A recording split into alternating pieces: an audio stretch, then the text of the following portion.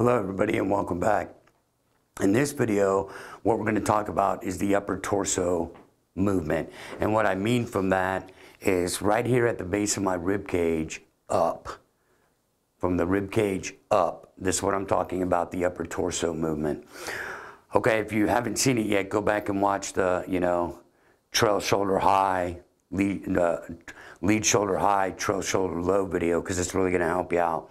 But if we can think about a line being right here, so it'd be horizontally parallel to the base of my rib cage.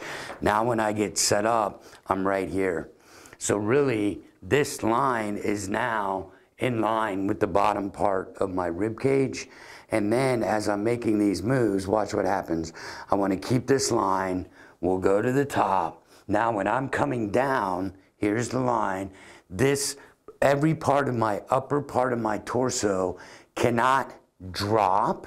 It has to be going in the direction on the same plane as the bottom part of my rib cage. So it's like this and it's coming like that, but it's not dipping and it's not coming over the top of it. So here is the bottom part of my rib cage, which is again right here, guys. See that?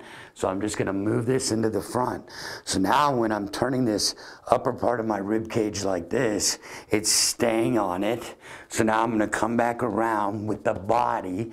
The body is never going to drop underneath this plane. It's always going to be working to this plane on the bottom part of my rib cage. So I get here, I made my rebalance move. Here comes everything right working on this line. It's not shrinking, it's not crunching, it's not doing any of this. But watch the cool part. Everybody talks about, side bend, side bend, side bend. I'm not gonna have to worry about side bend because when I get here, watch what happens. I'm already in side bend and then it's gonna come here, but it's happening naturally. It's not happening with me trying to create it. So watch what happens. We're here. Now because I'm working right to this line, this way, watch what happens. I'm here, balance. Look at my side bend, guys, right here. Side bend is not from your waist or above it right here. Side bend is just right here. You just get here, that's it. Now this is going to keep moving this way and everything from the rib cage down is going to maintain its height. Okay? So it's not going to collapse. It's not going to get into this squat move and jump up because again, the second you do this, okay, the second I get here and I squat down and then I try to jump up, you are making this plane change, which is very difficult. Now, are there players that can do all that? Sure there are. But it is not what Ben Hogan was doing, okay? This plane right here, from everything underneath this down, is maintaining its height at all times. So it's just coil up into it. Now we're gonna coil out of it. See the side bend? Pat to the club, trail shoulders lower. Now the body is staying here and this is maintaining its height. The club swings by and the game is on. It's on.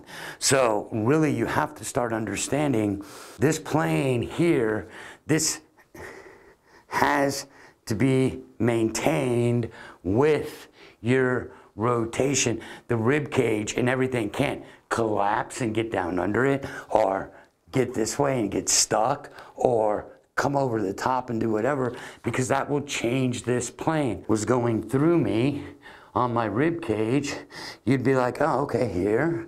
Now I'm just gonna stay on that plane.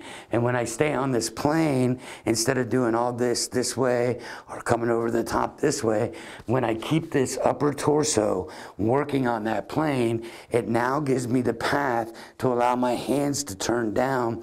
I've got this beautiful look. The elbow's into my body. It's not extended. And then it's real easy to just keep coming up exactly like Hogan did. You have to understand, it is not all this tilt crap. It is not any of that stuff. Maintain your height from your rib cage down. Keep the rib cage, the base, the bottom of the rib cage, working on this plane, and then you're going to start discovering what it's like to feel your core. You're going to feel what it's like to feel your glutes. You're going to be able to press off of that back leg. There are so many wonderful things, but we aren't violating spatial planes, if you will, and that's what makes it work. All right, guys, we'll see you in the next video.